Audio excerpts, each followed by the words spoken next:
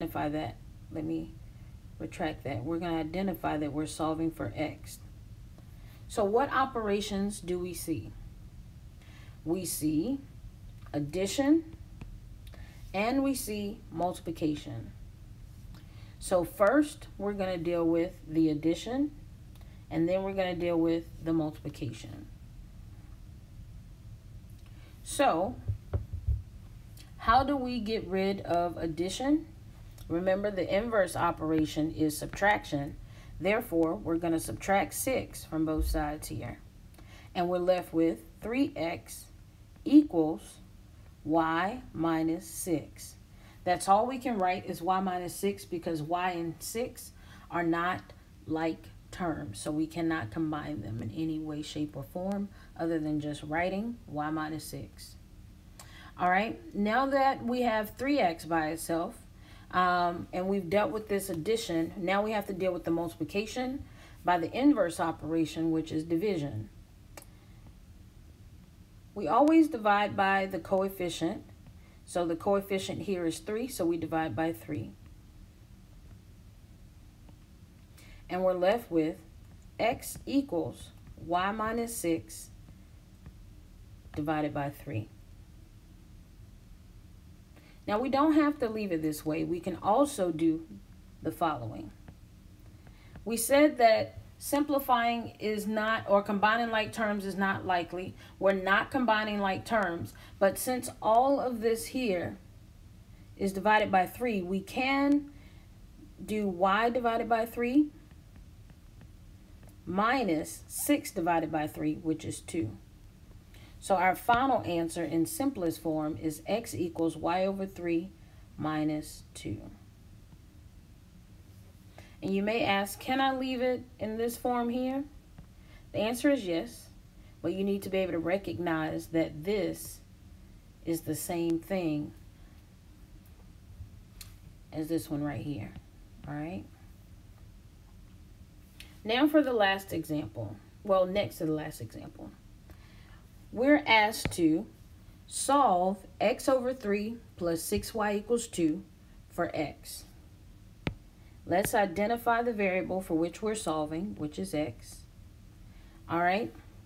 And then we need to note what operations we see. All right. What operations do we see? Well, the fact that x is in the numerator and 3 is in the denominator means there's division. There's also addition.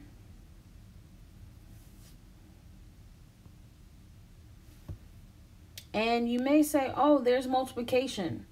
Yes, there is, but let's treat 6y as a grouping symbol. So they're grouped together, 6 and y. All right, so we're just going to stick with addition and division. All right, first we have to deal with the addition. And then we will deal with the division.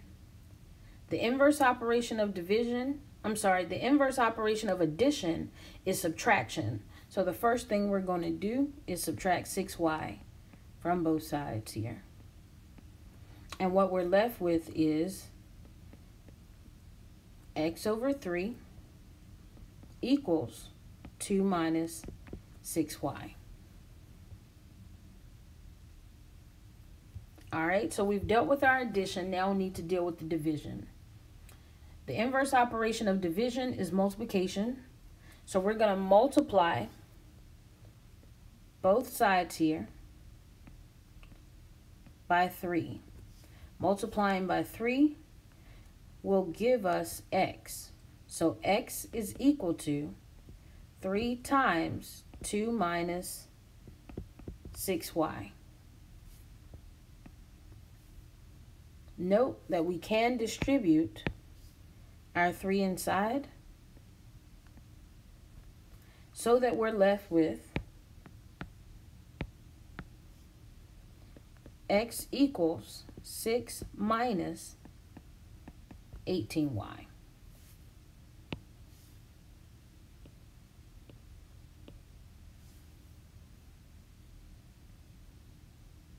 Don't forget, we're dealing with literal equations because they have more than one variable.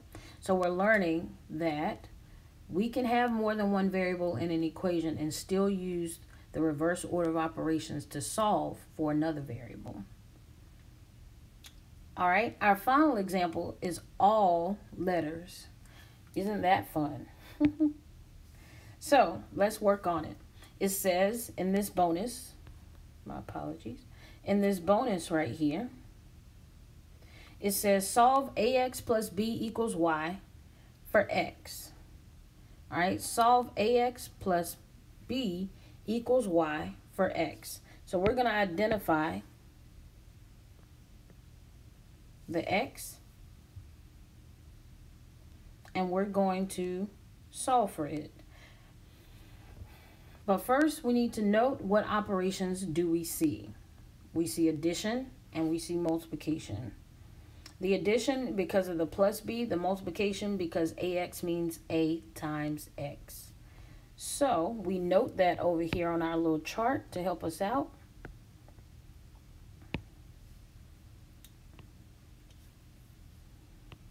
And we're going to deal with the addition first, and then we'll deal with the multiplication. So how do we deal with this plus b? We have to use the inverse operation, which is subtraction. So we subtract b from both sides, and we're left with ax equals y minus b. Remember, combining like terms is not possible when we're dealing with literal equations, or rarely possible. So we just leave this just the way it is. And now we deal with our multiplication by the inverse operation of division. So we divide each side by the coefficient of x, which is a. And we have our answer, x equals y minus b divided by a.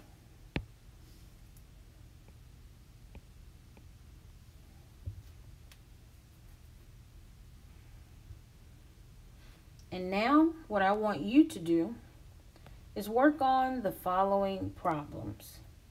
See if you can solve each one of these for the specified variable. Number 1, if I give you a times b times c equals d, can you solve for c?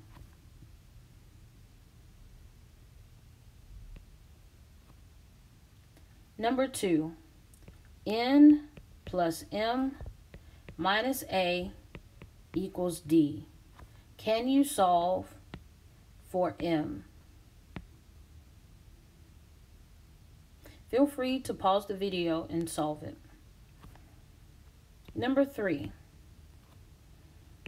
E equals I times R. Can you solve for R? Number 4, D over T equals R.